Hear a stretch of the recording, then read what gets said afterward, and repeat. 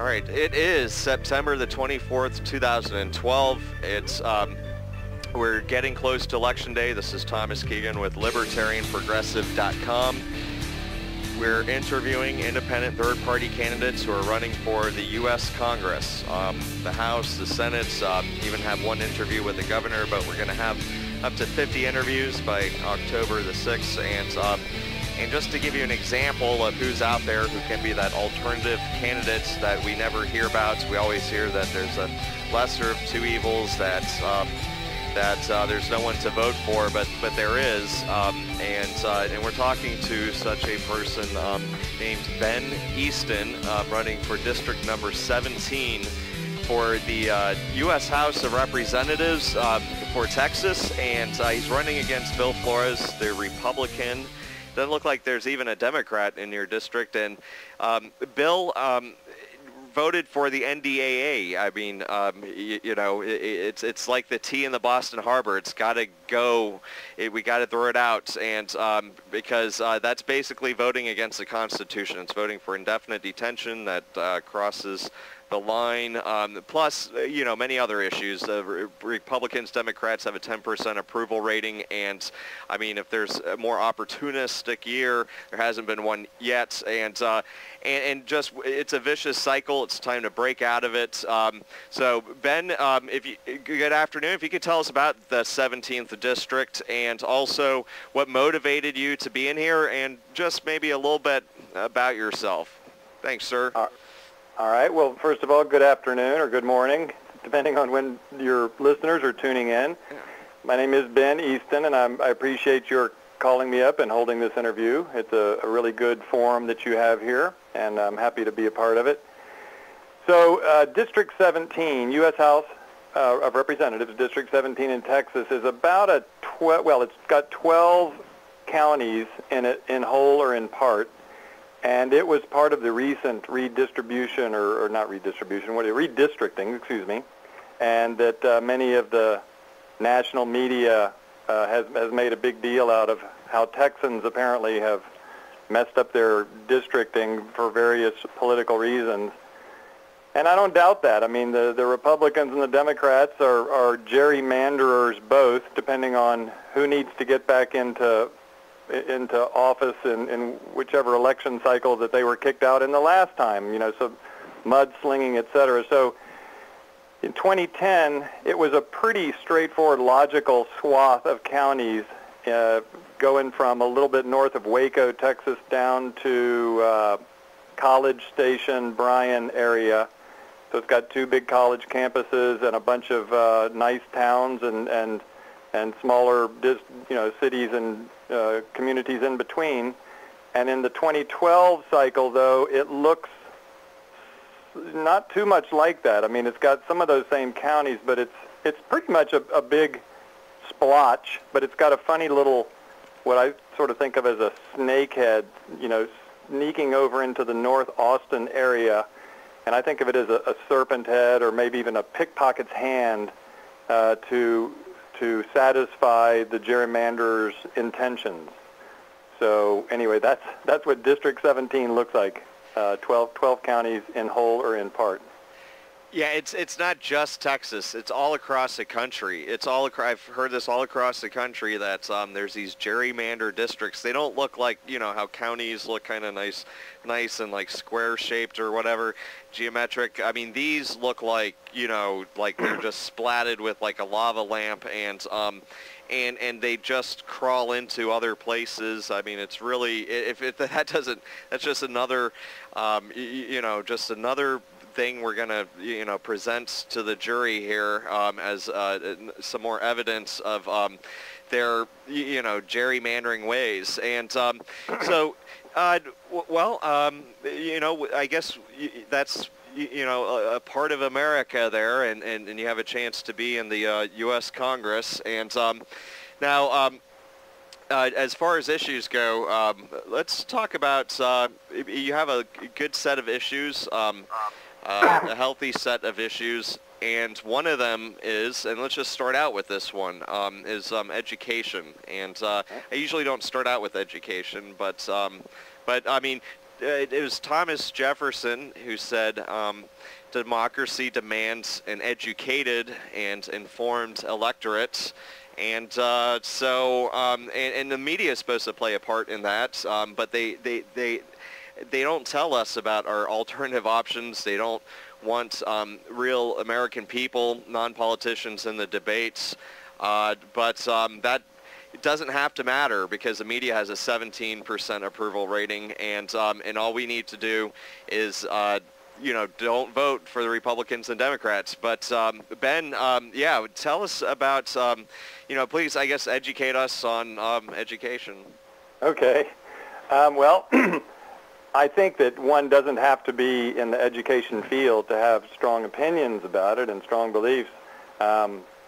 I happen to have been a teacher, though, for 17 years. That was certainly my most significant career. I got my start out when I lived out in Los Angeles, even though I'm basically a Texan. But started off in a small little private school, found out I really liked teaching but didn't have a credential, so I went and was a district intern in the Los Angeles Unified School District, a very large, extremely large bureaucracy of public school, government-run school system in a very large city. And I saw, basically it was like being in the enemy trenches. So I saw firsthand that by and large, the school system was full of good people, smart people, hardworking people, well-intentioned people, but under the management and the administration of an impossible lockstep kind of system, what I like to call Soviet bloc-style administration. And I came back to Texas back in the early 90s and continued teaching, but in a private school and a free market school, as it were, even though it's not truly a free market school because the education of children and youth. Ben, instead of calling it a free market, how about just a free school? Yeah, I mean. Well, but I mean, like, well, not free like as far as the cost, but I just mean, free to do, educate in different ways that the instructors find appropriate. Well, that would be good. I would just, because words and sound bites can be twisted, you would have to add what you just did. So I like to think of it as basically the government-run school system that we have that is in charge of educating, at least 60%, if not 80 or 85% of all students at any level in the United States of America. And then the so-called private school system, which is still beholden to that public school, that government-run shield or blanket or umbrella, wet blanket, I'd like to think, is because it massively skews all the decisions throughout the whole nation, and from textbook writing and contracts where certain states and certain communities seem to have the lockstep or the lock on that, which textbooks get taken and sort of hired for the next year, the next couple of years, and that leads to just a very pervasive dumbing down of America. I mean, we see it in so many ways throughout all the media. It's almost impossible to even describe it in certainly in a 30-minute interview. Oh, totally. I mean, there isn't just one biography of Teddy Roosevelt.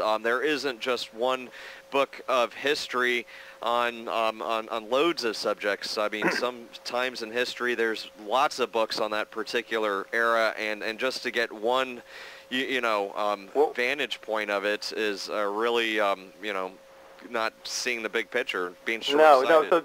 So Thomas, let me give you a very quick little vignette. Literally 20 minutes ago, I was eating lunch downtown here in Austin at Whole Foods, the Whole Foods, world headquarters, and was sitting at the community table and was talking to a really nice mother and daughter that were down visiting from Buffalo, New York, down here for a wedding. So we were talking about various things, and my campaign came up, but before I even told them that I was running for office, we were already in pretty good deep conversation about Obamacare, about education, about that recent Chicago teachers strike. And I said, and because her son and his fiance are teachers, and I was asking, well, where will they go teach? And she said, well, not up in Buffalo. Teachers are having a hard time, and they spend $23,000 per student per year. Now I found that value, or that number, hard to accept. So I didn't go research it. Literally, this was a 30-minute ago conversation. But well, they should have like awesome. Like they should be like in a school that you'd picture like Atlantis having or something. Yes. So I mean, as a teacher, I could literally take 4 students and teach them not one-on-one, but 4-on-1, and be sort of the private mobile teacher, sort of like Aristotle to Alexander. Oh my God, yeah, you could totally, that would be, who could argue against that? I could give them fabulous education, and team up with other small little groups and serve them up proper. But the point is that they aren't getting that. The students are, these people said that the kids were at a very low success rate, just like in so many other cities and communities. So it's massively more expensive than it needs to be. There are issues, like just take prayer in school.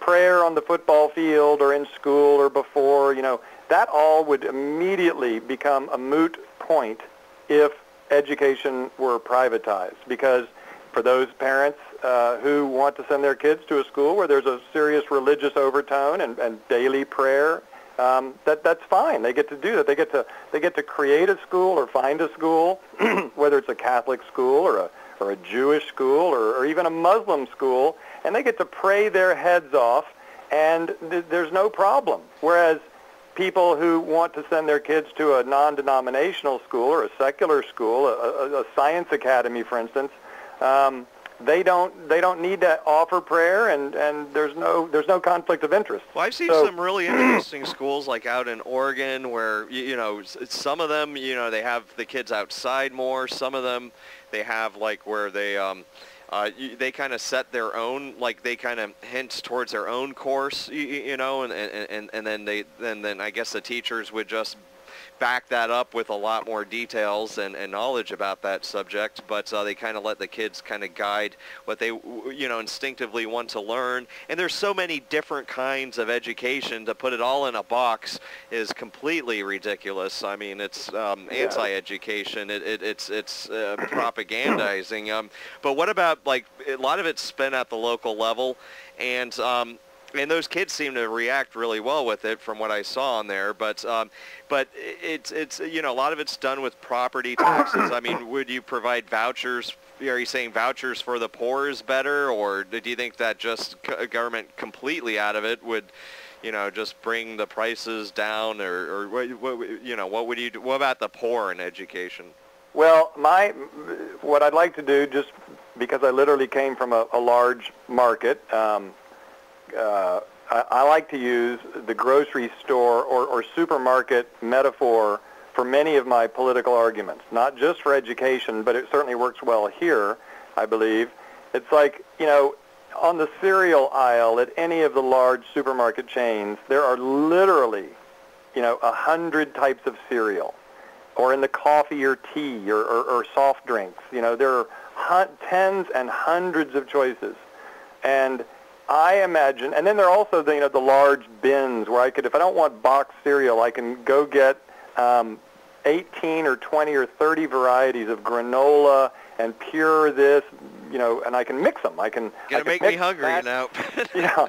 So I can literally see that this is the model for education. Now, what would all those different things stand for? I mean, how would you go to an education supermarket and find, and all I can say right now in this brief interview is that in a supermarket mentality, a free market, the entrepreneurs and the creative people like myself, or at least like I used to be, I've moved on and I have a different career now, but I still know many of my best friends are teachers and administrators, and they work in that field of education, and so many of them could come up with their own plans, whether they're vocational schools, K through 12 academic powerhouses, remedial schools. I mean, there are, it's a limitless number of mixes and matches that could be done if the free market were really allowed to exist in the world of education,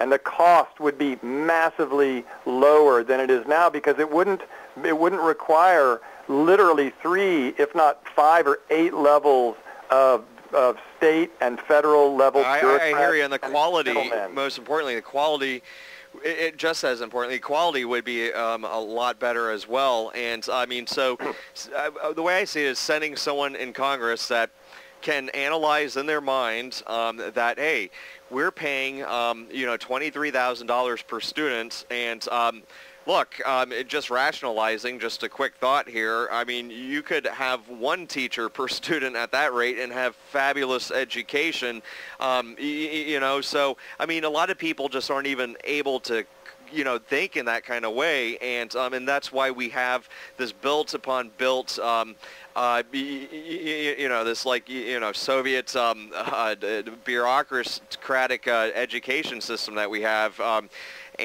so I mean, just even be someone who has a passion for it, who has wants to explore all these different ideas, be open to it, have honest debate. That's what real education's about. It's a lifelong thing, anyways, and you got to be self-motivated after certain points. And that sounds excellent, Ben. I mean, that's what we need. That is how we could maybe have like some kind of super education system. I mean, that would be more, Atlantis-like, to sound corny here. But you also mentioned campaign finance, and I think, there definitely seems like there's a cartel called the Republicans and the Democrats. And so how can we open the floodgates of, democracy for this republic, sir?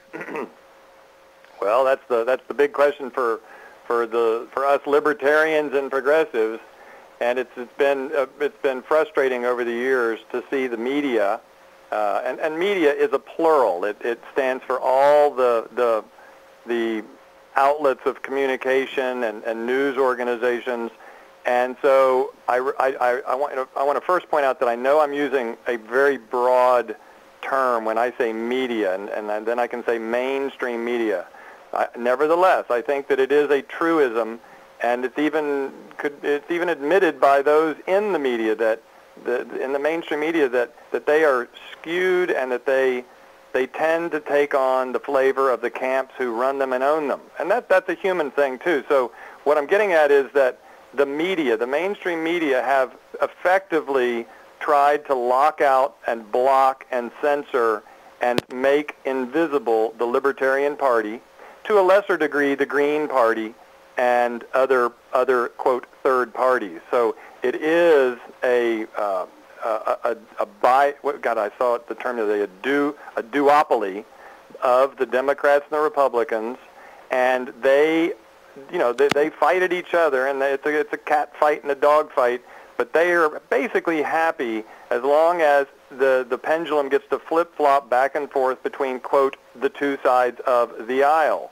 And there ain't no room for any third parties. So we libertarians, which, in my opinion, have clearly the best views, the freshest, outlooks, the best solutions, we are locked out. It's the old tick-tock, the game is locked, swallow the key mentality that I learned as a kid playing Red Rover in the park. So, the Greens aren't welcome. The Libertarians aren't welcome. Certainly the other American Socialist Party or whoever they are aren't welcome. And what the Democrats and the Republicans do to minimize our import and the fact that we do have very specific identities and agendas is that they just refer to all of us as independents. And they even try to refer to it as the independent party. But there isn't any independent party. There are several other parties beyond the 2 large, what I call machine parties. And so I wanted to jump real quick into what you were saying, though, about campaign reform. And my campaign is very low key by any standards. The odds that I'll win against the Republican incumbent, Bill Flores, are very small. That's obvious. So to try to say anything different, I would be an idiot. So, nevertheless, even if I had 20 or 50 people coming forward and offering to write me checks out of their checkbook, and I didn't have that. In fact, I've had probably 5 people say, "Hey, let me write you a check, let me contribute," because I haven't even solicited donations. And in fact, those 5 people, I told them, no, thank you. I literally don't want your donation. What I'm doing in my campaign is I'm running the way I would like to see all campaigns run, and that is to extremely cheaply, that is inexpensively. I'm responsible. I answer every survey and questionnaire that comes my way. I jump at the chance to have interviews like this. This interview, yeah. But I'm literally spending, roughly $1,000, give or take, of my own money, and I'm willing to do that. I can afford to do that barely, but I don't want other people spending money on me, because I think that if all politicians, all candidates did what I'm doing, we would have a massively more even playing field. We would have a clearer landscape, no more yard signs and billboards and all that, TV ads and all that crap. What we would have is some newspaper articles. There would be some TV spots. But they would be sponsored by the mainstream media doing their job as bringing new and fresh ideas to the American populace. And we wouldn't be taking matching funds like the Democrats and the Republicans do.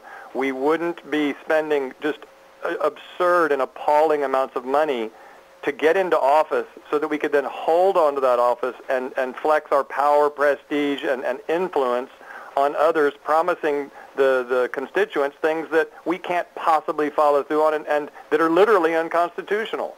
So that's my campaign reform is, I'm spending my money, and if I don't get elected, that's fine. I'll live, I'll survive, and I'll be back in 2 years. Well, so that's pretty much my view of campaign reform.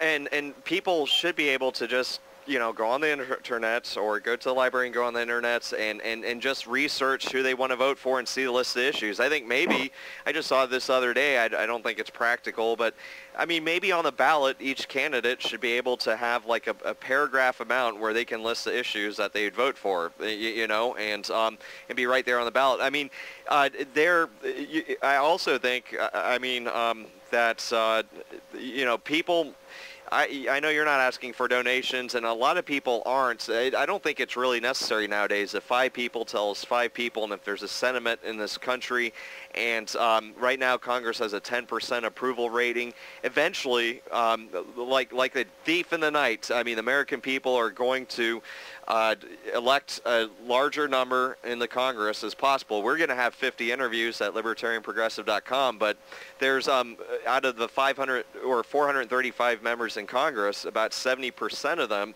do have a Libertarian, a Green Party, and independent candidates. That's not a Republican or Democrat, someone who is going to keep their oath, who's going to talk about and fight for issues like civil liberties, like a fair trial, due process, the Patriot Act, the NDAA, these, being an empire versus being a republic, more issues about foreign trade and just our tax system and just basically the drug war. I mean, just these big issues that affect lives, that are a matter of, being incarcerated or not, which we have the highest incarceration rate. Those are things you're not going to hear about. You're not going to hear about incarceration rates from, Obama. You're not going to hear about, drug war and just alternatives for things, just the bailouts. No one on the left or the right, that's why Occupy Wall Street was created, and that's why the Tea Party was created, was those trillions of dollars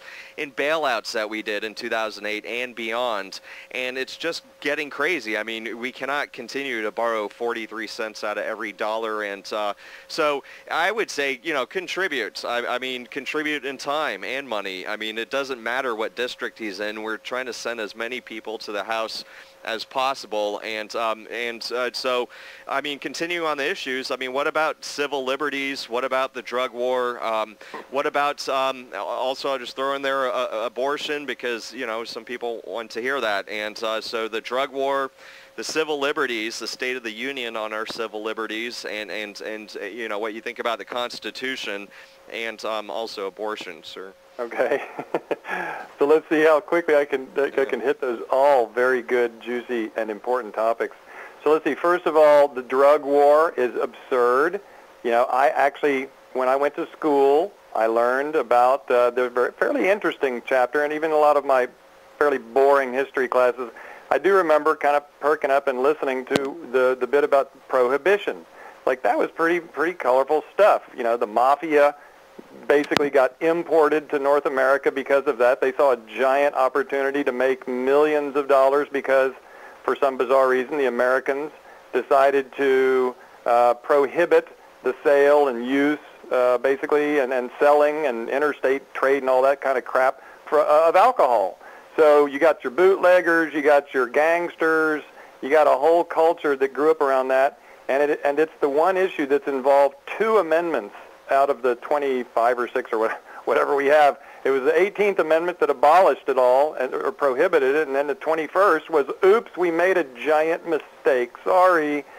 So what amazes me is that North Americans, and particularly those that appear to live in the District of Columbia in Washington, they must not have been there in school on that day. They didn't get the lesson of prohibition. They don't get that marijuana, not just medical marijuana, but marijuana period, and cocaine and heroin and other, you know, mind-altering drugs, recreational drugs or not, should be legal to people of majority. In other words, to adults. You know, I happen to know personally and very specifically how destructive alcohol can be. I have friends and family who have abused alcohol. You know, I don't think any of them have killed people, but they've gone to jail, they've had DWIs, they've caused damage and run into other people, or not people, but and that cars. Required an amendment to the Constitution to prohibit it too, unlike marijuana. Well, right. So anyway, I guess I'm stretching this up, but the point is, if we treated other drugs, and certainly alcohol is a drug, it's the first and main drug of all time in human civilization, to my knowledge, you know, the pressing of grapes and stuff, but if we treated those other drugs as we treat alcohol, then that's all I'm asking is consistency. We immediately take much of the allure away. The black market goes out of existence. The drug lords don't have any reason to be lords over their little, you know, dominions down there south of the border or across the yeah, world. let's hurt their business. I'm be happy to hurt their business. You know? So anyway, you know, you legalize it or re-legalize it, and it becomes, you know, above board. It becomes taxable. It becomes basically civilized, and the craziness and certainly the fast and furious stupidity at the border goes away. So that's the drug war. Is basically end it and realize that we've already had that lesson in school. 18th Amendment, 21st Amendment. Look it up and just act accordingly. In terms of abortion, I happen to be, you know, you could describe me as a pro-choice libertarian. Now, that doesn't mean that I believe abortion is great. Let's just go get women pregnant and then let's go have an abortion party. That's absurd. I think abortion is a very serious choice to have, not just for the woman, but for the man who certainly was involved. Okay, so you know, the men and women who need to occasionally make a very tough choice for reasons that we can't even possibly go into now, need to occasionally make that choice, and I believe it needs to stay on the table of options. Okay, now all of the doctors and the specialists out there that say that we should, if we ever were to do it, we should certainly do it early and not wait until the fetus has mostly formed, and that's all pretty obvious and makes great sense to me. But basically, I believe that abortion certainly needs to stay a legal option, especially under, obviously, cases under, you know, medical situations, rape, and just other, you know, very, I don't know, I'll just call them serious reasons. I don't even know what they are. Right. Okay? No, that's you know, very sincere answer, sir. And just real quick in closing, just what about you know, empire versus republic, and civil liberties, and if you could throw in there, you know, who someone you've been you know, thinking about recently, and why, you know, that's a person of interest. Thanks. Okay. Let's see. So certainly the on civil liberties, it does very much concern me and distresses me when I hear about, you know, the ongoing Patriot Act and how that is spreading, the NDAA, which has to do roughly with the way the administration can detain and imprison people or hold them and It's unconstitutional. Yeah. Right, and put influence on them without due process. It should be repealed, period. The Patriot Act should be repealed, period. In terms of foreign policy and military, I am proud of America as a republic. I believe all of our empire building and police state actions around the globe are absurd. They're monstrously expensive. They do contribute fundamentally to the animosity that the United States is experiencing daily from not just the Muslim countries over there in the Middle East and Arabia and all that, but in other continents as well. I mean, I think Australians and New Zealanders probably could say, you know, they don't necessarily like the way America is puffing around and police stating itself all over the place in 183 different foreign bases, and the same in Canada and Mexico and Japan and Korea. So I believe that we should withdraw all foreign forces, military forces, and it would take a while. We couldn't do it in 1 week or 1 month, but over the period of next couple of years, I could see us truly withdrawing all of those forces and immediately returning the United States to you know, a more popular, if not neutral, maybe once again a popular, respectable nation, and not the dread empire that has come to stick its big nose into other nations' businesses. Yeah, and it might actually motivate other countries to, you know, start to fight for their own freedoms, and it might, yeah, like you said, it might make the freedom movement around the world a little more popular, and we can still, you know, influence, you know, we could double down on the battle of ideas instead, and so yeah. Well, what about you know, his people you've been thinking about that have been on your mind recently, and why, you know, are those people you know, people you've been thinking about? Yeah. Well, I mean, I guess what you might be getting at, just because this is a political discussion, is, you know, maybe people that have inspired me or people that I'm impressed with. So certainly in the political realm, Dr. No, the wonderful congressman from Beaumont area, Houston, you know, East Texas, Ron Paul, is a big inspiration. He's fantastic.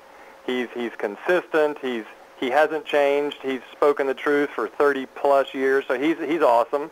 I love his son to a lesser degree. You know, he still needs to prove himself, but certainly Ron Paul, Dr. Paul, Gary Johnson, the Libertarian presidential candidate, is awesome. I met him a couple of weeks ago when he swung through the Austin area, and I spoke with him for several minutes, and I've read up on him.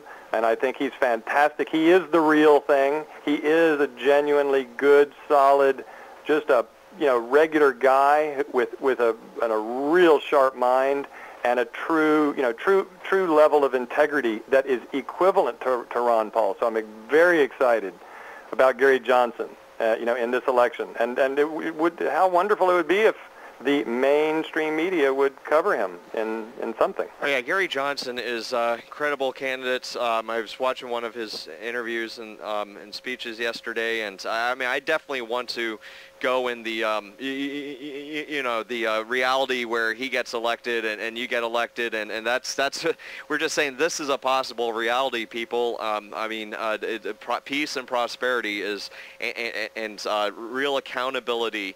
You know, the only way to hold these people accountable is right now. I mean, if we all don't vote, they're still going to be in charge. So unfortunately right now the best way is, or fortunately for some, is that you know, to express yourselves through your votes and convince other people, you know, the different options that are out there. And so is there anything that we left out, Ben? And also, you know, what's next? Are you going to be in a debate with this character that's running against you, sir? No, I don't think so. You know, Bill, yeah. Bill Flores, yes. So no, I don't think that there is any debate on the table out there. My next step is to just continue to. But would you be willing to have one if there? Oh, absolutely, yes, absolutely. I'm ready to go on national television, or just sit down in the local coffee shop with no cameras. I'm ready to talk at any level with Bill Flores. So that's or on the record. else. You're willing to have a debate. There's only 2 candidates in this election. I mean, this is a real issue. I mean, I would put that on every you know, poster or whatever. I mean, anyone who's hiding from a debate, they must be scared. They must be scared of, you know, Congress as a whole 10% approval rating, and so I mean, yeah, I would keep challenging him out there, and his no is an answer in itself. That's a good point. That's a good point. So really, you know, I'm going to continue doing what I'm doing, and granted, it's a relative to the sort of status quo of campaigning. It's low level or low key, but my passion is high. My beliefs are pure, and I'm going to keep on doing what I'm doing and just telling the truth at every opportunity.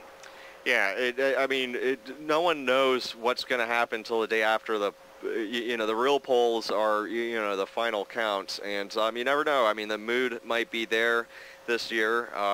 Again, it hasn't been a better year, and so it is Ben Easton, BENEASTON